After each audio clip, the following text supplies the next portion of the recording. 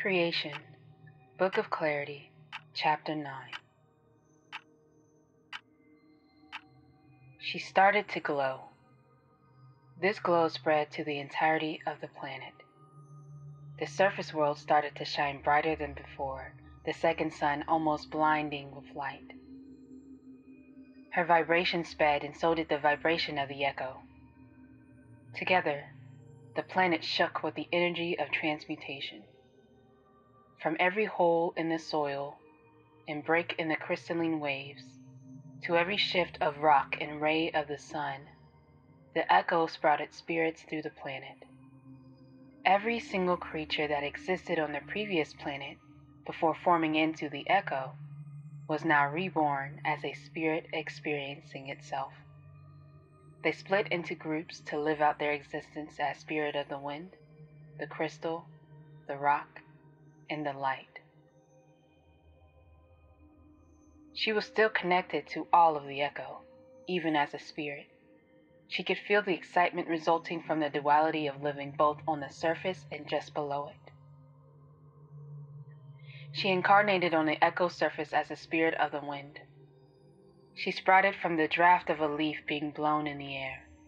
The sensation of being born into a spirit of the wind reminded her of the softness and innocence with which a baby breathed as it slept, blissful and unaware of a dangerous world beyond its eyelids. It reminded her of the wisdom and acceptance that came from blowing out a candle on the 100th birthday of a friend. It was gentle, yet so full of meaning that it made her weep as her spirit formed from the gusts of air. She soared into the skies. She was formless, but also a bit thicker than a cloud. She was the color of clay, but if she expanded enough, she couldn't be seen. She had no eyes, but could sense the environment around her in vivid detail. The movement of the vegetation while hunting, and the puling of new organisms as the birthing of their species continued. She sensed the other spirits around her, expanding, shrinking, and experiencing themselves too. The light spirits were a fluorescent black that shifted through the prismatic colors from dark to light. They formed from rays of light that reflected off the surface of the crystalline liquids. The rock spirits were a deep green, and they sprouted forth from the rumblings of the echo's grounded surface. The crystal spirits were a blue-silver, and they were birthed from the splashes of liquid displaced from the crystalline lakes and oceans around the echo. She marveled at the various spirits as they roamed the planet, observing their elemental counterparts. The planet they created when their consciousness formed together was beautiful. It was still in its early stages, but to her, it felt like it had already been 2 lifetimes. Her existence here was nearing its end. She wondered what would happen to her once she returned. She'd be forced to eject, of course, but would she ever be allowed to return? This is her first time exploring herself as a planet. She didn't want to give up the opportunity to be connected in this way. As she basked in the comforting sensation of this new level of connection, there was another energy pulling at her attention. She couldn't quite place it. It didn't belong in the euphoric emotions her and the other spirits were experiencing. And before long she realized the other spirits felt the feeling too. Slowly, their playful and excited demeanor turned serious. Their curious explorations became suspicious alertness. She recognized the feeling. The uneasiness was back. But in this instance, it didn't return as time or even fear. This was a far more dangerous feeling, almost like doom. She got the feeling they should return back to their interplanetary consciousness. She sent the thought out to the consciousnesses of the other spirits, just like she did while in the echo. At first, as the proposal flowed through the consciousness of the echo, an answer didn't return. Nothing did. Her suggestion had been met with silence. She sent it out again. No answer. She took stock of the planet around her. The other consciousnesses had been shining brightly, and the planet itself had been vibrating just moments before. Somehow, without her realizing it, the world around her had paused. The echo was still shining, but everything was frozen. The vibration had stopped. The vegetation was no longer moving. The spirits of the wind, earth, crystals, and light were all suspended, paused in time as if time existed in this realm. But it couldn't be. They had just gotten rid of it, right? She flew through the air, inspecting the planetary inhabitants, wondering why she was the only one still moving. Then the clarity hit.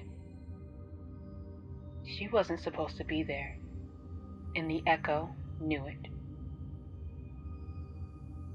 As the lingering feeling of doom intensified, a burst of energy emanated from the central orb of the echo. The blast traveled in every direction, reaching every consciousness, every spirit. The energy blast was so strong it ripped each spirit apart, cell by cell, before melding each consciousness back together as one again. Though their spirit body still floated in pause on the surface, she was no longer connected to a spirit. None of the collective echo consciousnesses were. The blast forced them back into the confines of the planetary surface. Another blast was sent from the center orb of the echo. This time, it expanded to the surface world to impact the energy of every vegetative life form and every species variant on the surface. In an instant, their colors were drained from them. All life, all spirit, all liquid, all solid, all fire was now completely blank. Nothing moved, nothing thought. They were a blank planet floating in space with all life drained from its very surface. This blast reconfigured the echo to an energy of alarming awareness. Stillness. She knew. They knew. A third blast was sent out from the core of the planet. This time, it felt targeted. Instead of flowing in every direction like before, it was sent toward one organism, one consciousness, her. The blast wove its way through each consciousness that made up the echo, splitting them briefly before they formed back together. She saw it coming, but she couldn't dodge it. She couldn't change it. She couldn't avoid it. She was frozen. This time, in fear. She knew no matter what she did, it would always find her. Across galaxies, across lives, across creations.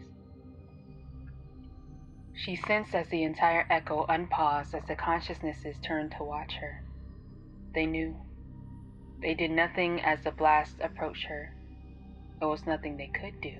The core of the echo had a mission to eliminate human intruders, just as much as most of the rest of the universe did.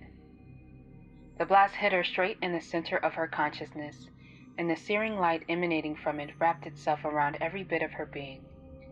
With the sheer strength from the attack, she was forcefully torn from the rest of the planet. Her spirit of the wind form in the external world dissipated and fell like ash to the ground. Apparently, being eaten had been the least of her worries. The blast pierced her consciousness. She knew. She was the danger. She was the feeling of doom, the unease, the fear. They all knew it had emanated from her. She wasn't supposed to be there. She wasn't supposed to be part of the planet. She was not a pure consciousness. She was still human.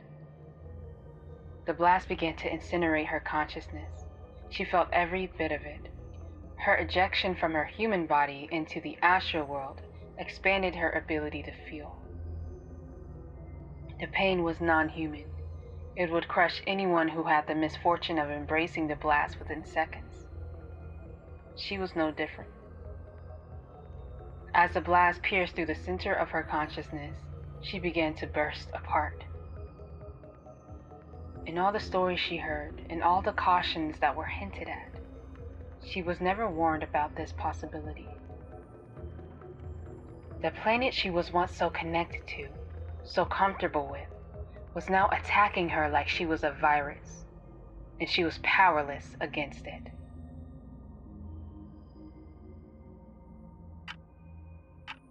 Hello, this is Michaela Simone Mack, author of Creation, narrator of Book of Clarity. We are nearing the end of this story, and I'm so excited to share the ending with you next week.